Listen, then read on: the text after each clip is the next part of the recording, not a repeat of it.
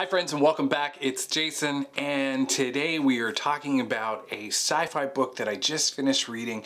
It was recommended to me by a fellow book talker on TikTok and I really enjoyed this book, and the book I'm talking about is called Mickey 7 by Edward Ashton.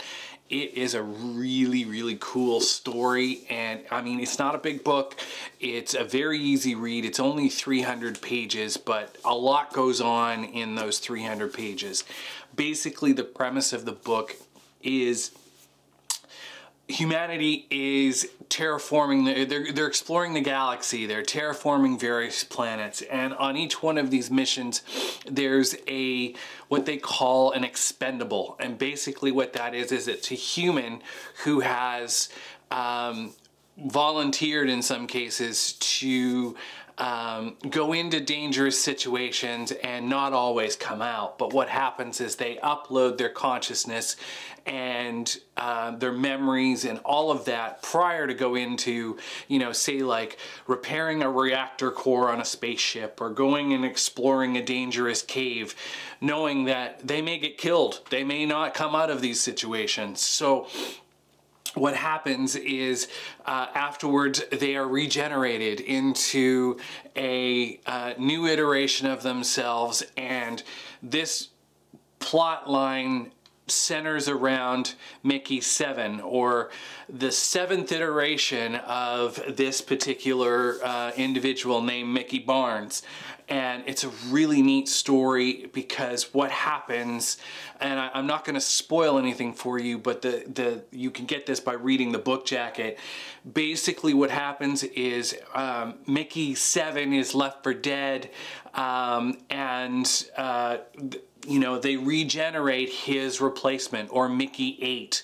The thing is, Mickey 7 is mysteriously rescued, and I'm not going to say how, but he gets his way back to their base, or what they call the dome, and meets Mickey 8. So the whole story ensues basically at that point is they can't really, they have this thing against multiples or more than one of these expendables.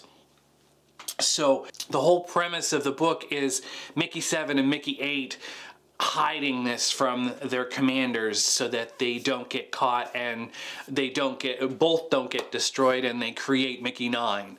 So basically that's the premise of the book. It's a really neat story that focuses on things like the soul and immortality, and are these really humans because they've been replaced so many times.